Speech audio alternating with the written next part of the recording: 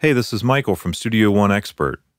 I would like to show you in this video how to render effects so you can edit and process those effects to create some interesting results.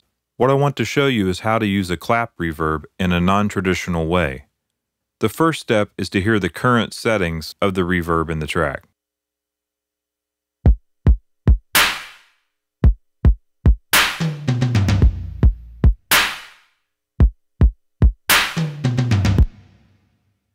The reverb is adding some depth and snap at its current settings. The desired effect will be much different from this. We need to determine an eighth note time in milliseconds at the tempo of our track. There are many apps, programs, and websites to help you determine this. If you search for delay time calculator, you will find useful tools to calculate delay times for tempos. With these tools, you type in what BPM you want times 4, and it will give you the milliseconds for eighth note, quarter note, etc. This track is 110 BPM. What I want is a 1/8 note pre-delay for my clap reverb. At 110 BPM, this is 273 milliseconds.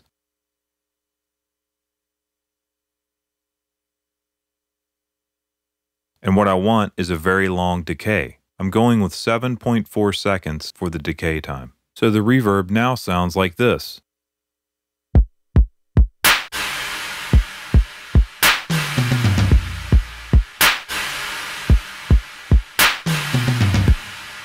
Now set your markers so they include the entire area of the timeline where you want your reverb bounced from. Next, from the song menu, select Export Stems. Click None so that no channels are selected. Then highlight only the clap reverb channel. I do not want a file name prefix, so I'm going to delete the file name prefix text. Make sure you have Import to Track highlighted so your rendered reverb gets automatically imported. Now click OK.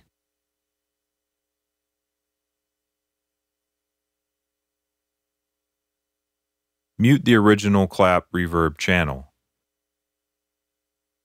Now edit the rendered reverb so that when the kick hits after the clap, the huge reverb is removed. Now, even at this point, without further editing or automation, the clap reverb could become something interesting normally not possible with a reverb that was not rendered, or much more difficult to achieve. Also, one of the biggest benefits of rendered effects channels is they no longer are using any processing power, freeing up your computer for other tasks.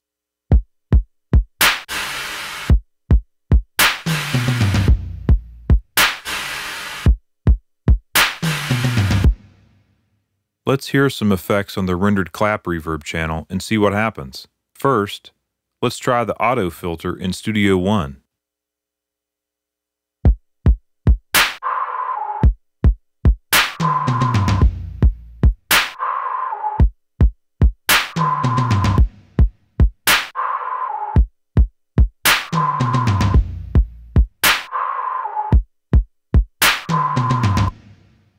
Let's try the UAD Moog filter.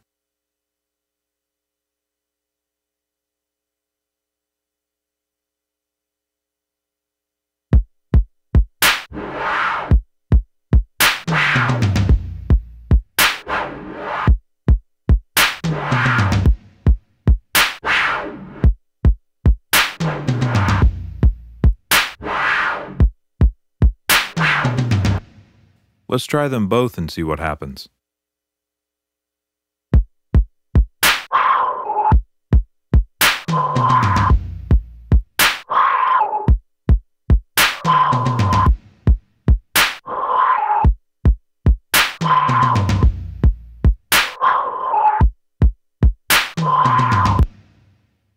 We could use a splitter and route the reverb separately to each of these effects.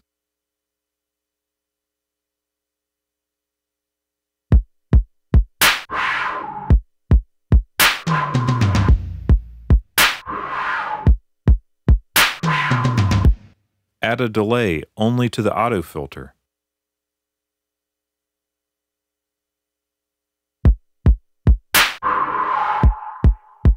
The options are endless with rendering effects, chopping them up, reversing them, mangling them through non-traditional use of effects, and then render them again.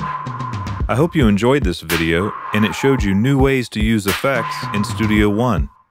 Now go make some great music.